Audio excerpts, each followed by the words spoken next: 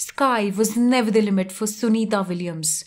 Ice cool in the face of adversity, oozing confidence with her iconic hair and smile. This is the image world will remember from Sunita Williams' prolonged 9-month stay aboard the International Space Station. Living in space isn't easy.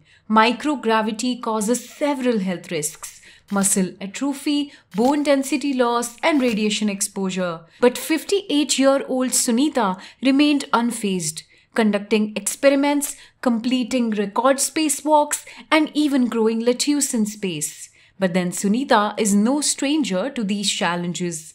Her career as an astronaut is extraordinary.